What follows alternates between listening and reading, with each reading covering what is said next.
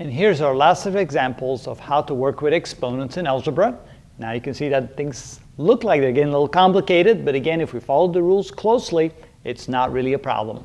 All right, looking at the first one here, what I like to do is I like to bring all the negative exponents to the bottom, if there's negative exponents in the numerator, and take any negative exponents in the denominator, move them to the numerator. That's my first step. Now, we don't have to do it like that, but it makes things a little bit easier for me. Also, we look 12 divided by 48. You can see that 12 goes into 48 4 times, so we can divide the numerator and the denominator by 12. So this becomes 1, this becomes 4. So we get 1/4. And then we have an x squared in the numerator. A y to the minus 4 that comes to the denominator becomes y to the positive 4. And z to the minus 5 comes to the denominator, makes it z to the positive 5 power. So I've moved these two down to the denominator, gave them positive exponents. Then here we have an x to the minus 3 that can go to the numerator, becomes an x to the positive 3. The y squared stays down here, and the z to the third power stays down there.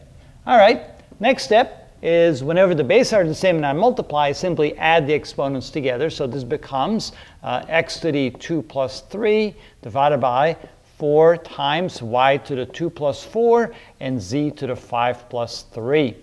Simply adding them together, I get x to the 5th power divided by 4, y to the 6th power, z to the 8th power, and we're done. All right, next example. Notice how the whole thing in parentheses is raised to negative 2 power. What I can do is make that into a positive 2 power and simply flip the fraction around. So this becomes 5x to the minus 2, y z to the minus 4 divided by 4x squared, y cubed, z, all raised to the positive 2 power. Again, we don't have to do that, but again, negative exponents are not fun to work with, so I like to get rid of them first. Next thing, I'm going to move these two down to the denominator and turn them into positive exponents. So this becomes 5. The y stays, because that has a positive 1 exponent, divided by 4x squared, y cubed, z. Those are all positive exponents. And then bring the x to the minus 2 and the z to the minus 4 down. That becomes x to the positive 2 and z to the positive 4 power. The whole thing is still raised to the 2nd power. Next, I'm going to combine like terms, or I shouldn't say like terms, but I'm going to multiply the same bases and then add exponents. So we have 5y in the numerator divided by 4x to the 2 plus 2 power. We have y cubed by itself, and then we have z here and a z there, so that becomes z to the 1 plus 4 power. The whole thing is still raised to the 2nd power. Next, I can go ahead and add these together. So this is equal to 5y divided by 4x to the 4th, y cubed, and z to the 5th power. And then the whole thing is raised to the 2nd power. And now I'm ready to go ahead and apply this exponent to everything that's inside of parentheses. So this is equal to 5 squared, that's 25. Y to the, now we can see that's y to the 1st power raised to the 2nd power. That's 1 times 2, or 2nd power, divided by 4 squared is 16. We have x to the 4th power raised to the 2nd power. That's 4 times 2 is 8. So x to the 8th power. Y to the 3rd power raised to the 2nd power. That's y to the 3 times 2, or y to the 6th. And finally, z to the 5th power raised to the 2nd power. That's z to the 5 times 2, or 10. And that's the answer for that one.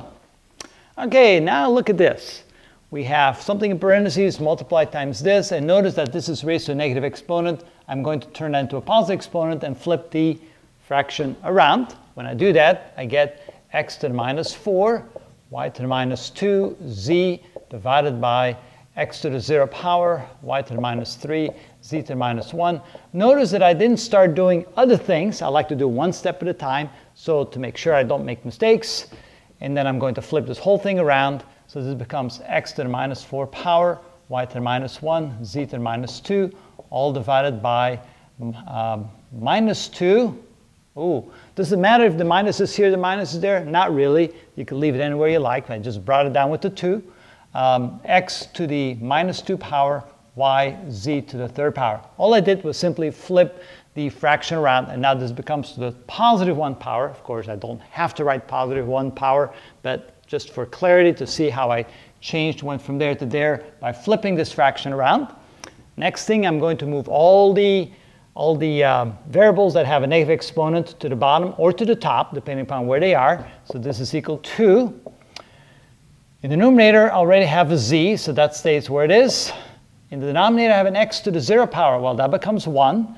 A y to the minus 3 power moves to the top. That becomes y to the 3rd power. And a z to the minus 1 power from the denominator moves to the top, becomes z to the 1st power.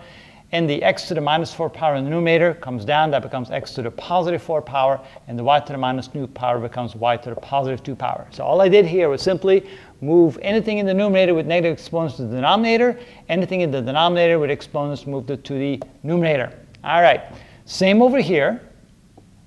I have these all are negative exponents, so they all come down to the denominator, x to the 4th, y to the 1st power, z to the 2nd power. And I should leave a little bit of room, because what I just noticed was that there are already 2 items here that do not have a negative exponent, so they stay where they are. The x to the minus 2 power goes to the numerator, becomes x to the positive 2 power, and I still have a minus 2 here, so don't forget the minus 2. And close parentheses. All right.